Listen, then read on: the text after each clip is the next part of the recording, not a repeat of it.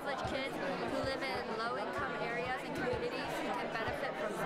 And hopefully we'll promote more physical activity for them and just offer them more opportunities to get involved in sports.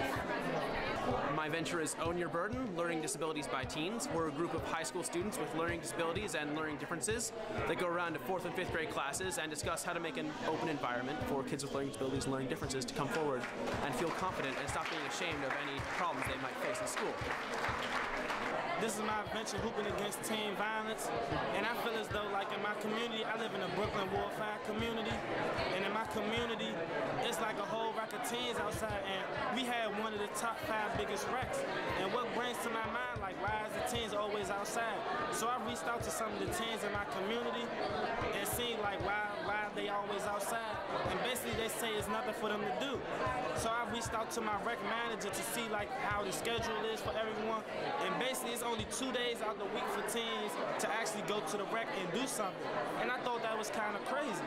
So I'm setting up these basketball tournaments year-round, whereas though the teens could come into the gym, play ball, and afterwards, after playing ball for community service hours, they can clean up after the rec because every DC student needs 100 community service hours to graduate.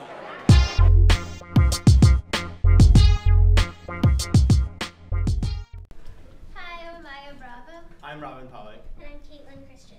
And we're sophomores at Sidwell Friends High School. And our venture is called Clean Care.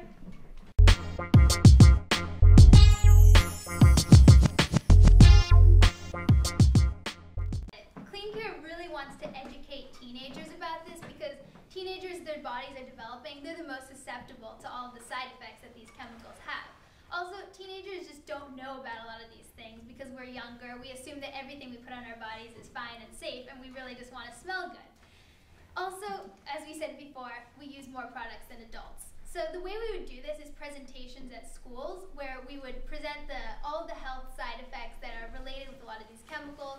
We'd offer some alternative products that teenagers can use that are safer, and we'd also talk to them about the various petitions and legislation that's in Congress right now that's trying to change the laws and make products that have better safety standards. So basically we just need money to kind of spread the word, to advertise, to make stickers and posters that we could kind of make kids aware of the problem so that they could follow up on it. Because while there's tons of websites, tons of studies about all of the issues and all of the side effects, people just simply don't know about it. Like when we surveyed people at our school, only 34% said they had any idea, and a lot of them said they only knew about the allergies. So if kids just kind of know about the issue, they can research it by themselves, they can visit our website, they can see what are safer products.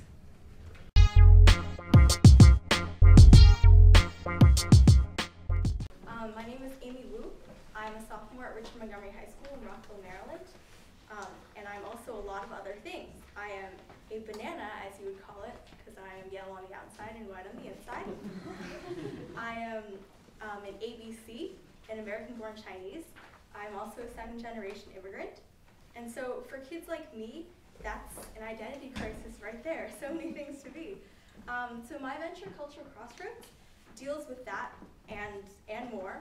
And so our mission is to address the often disjointed relationship between first and second generation Chinese Americans, so that would be the parents and the kids, by bridging the cultural gap between the Chinese American community and the American cultural environment it resides in. Okay, so did you know that in DC that there are 2,000 children in the Child and Family Service Agency, and that teenagers make up 59% of that population? Our program, Foster Teen Expression, addresses the lack of ability for foster teens in the Child and Family Service Agency, also known as CFSA, to address, to achieve their goals as young adults. I'm a part of that 59% of youth in care, and I personally have concerns about being well equipped to handle adult responsibilities when I emancipate from CFSA. Our program acts as a support system that is strongly needed in care.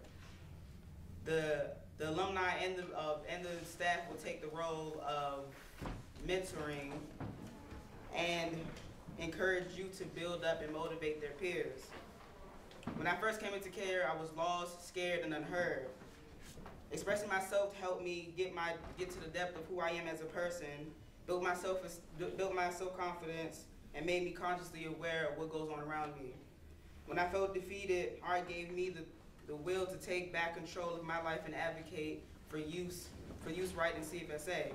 The process of creating their final projects will help them cope with the hardship they face and their traumatic experience of being in care.